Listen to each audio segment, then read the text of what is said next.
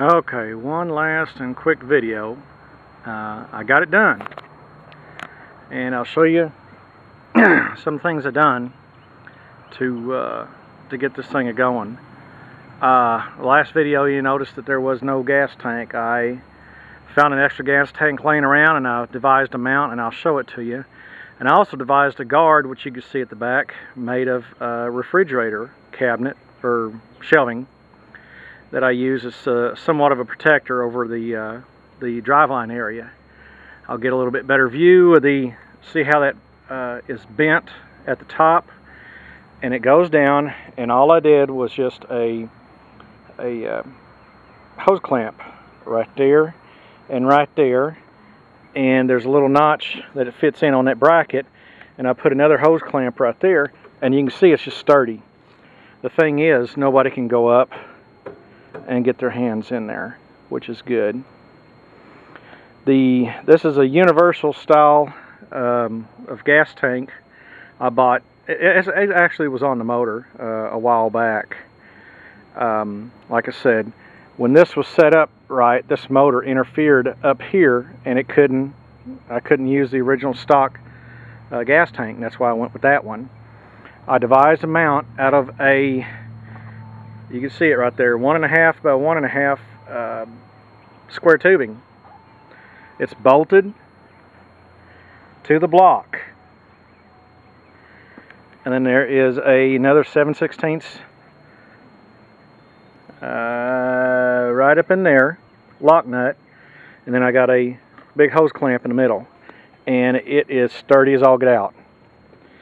When you do stuff like that, you got to be careful, because the weight, gasoline weighs between 8 and 9 pounds per gallon, and this is about a half-gallon tank, and up high and moving around, there's the chance for a disaster.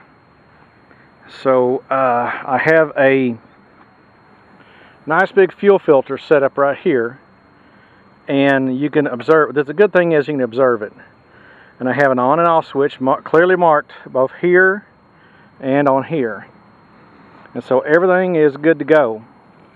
I've got the chain is lubed up real well. You lube the clutch right into there. There's a censored bronze bushing inside there, and there's a little circlip up there.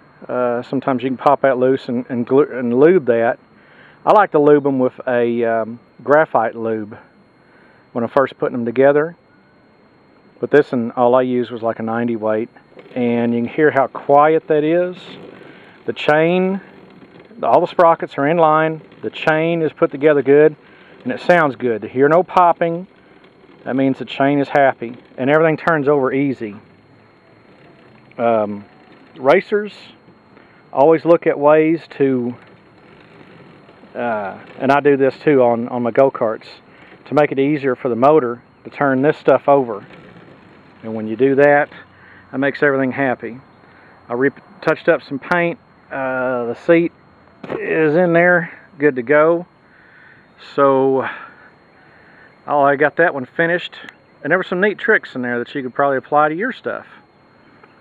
But you can see I painted the rims primered. They used to be painted silver, and the silver paint just came off, so I just went primer, and it looks okay for now. But hopefully that'll make some kid a good Christmas gift. So this will be the last video of this one. This is, like I said, an old dingo, and I did some nice tricks here that anybody could do theirs too. Nice little trick here too. I always pad anything that my body comes close to. There in the middle, wrap it with, I prefer to use the Gorilla tape, the Gorilla duct tape, rather than the electrical tape. Electrical tape falls apart. The Gorilla tape is pretty good stuff, real good stuff. But this is what it looks like. There's lots of good tips and tricks right here that you could do to your go-kart if you got one like this. And I'll close out, and that'll be good on this one.